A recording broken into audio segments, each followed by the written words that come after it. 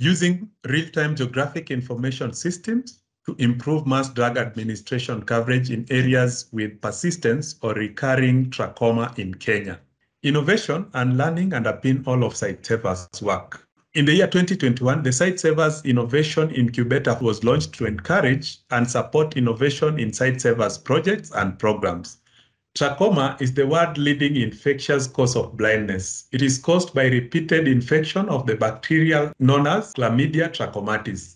The advanced stage of the disease is known as trachoma trichiasis, and if left untreated, can lead to permanent blindness.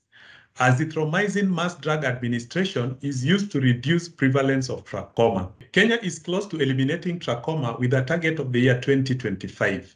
However, this will not be possible if certain districts continue to show persistence in TF cases even after treatment with azithromycin. SiteSavers is leading on an innovation solution using real-time GIS tracking and monitoring of CDDs as they deliver drugs targeted in rural settings. This innovation introduces a new visual tool which tracks CDD's movement on a map, pre-populated with identified residential structures.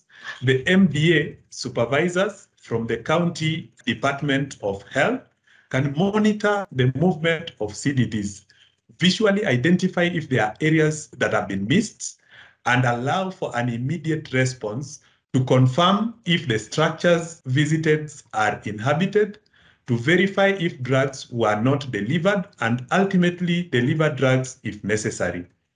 The CDDs, the supervisors, and SiteSavers support team have access to a common interactive map. This interactive map is accessible via smartphones that are provided by SiteSavers to all participants, CDDs, and supervisors.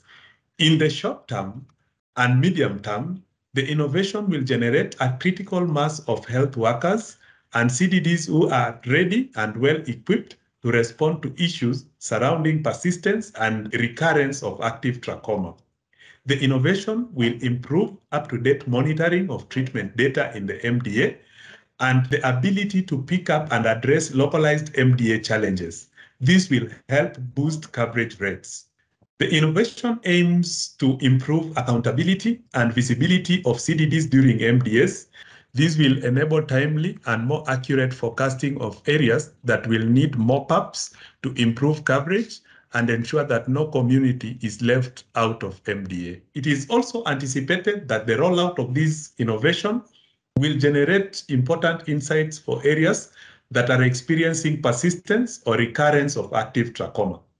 To ensure sustainability of the project intervention, healthcare managers at both national and county government levels will be involved in the selection, design, implementation, and monitoring of all proposed solutions.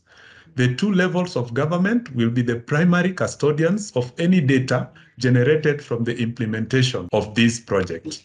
The choice of mobile phones for CDD tracking ensures data is available in real time, rather than requiring manual upload from other tracking devices.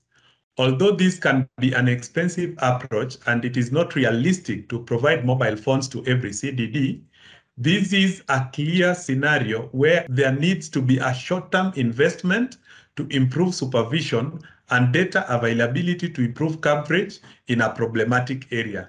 This will make long-term gains, accelerating elimination efforts, and hopefully saving costs.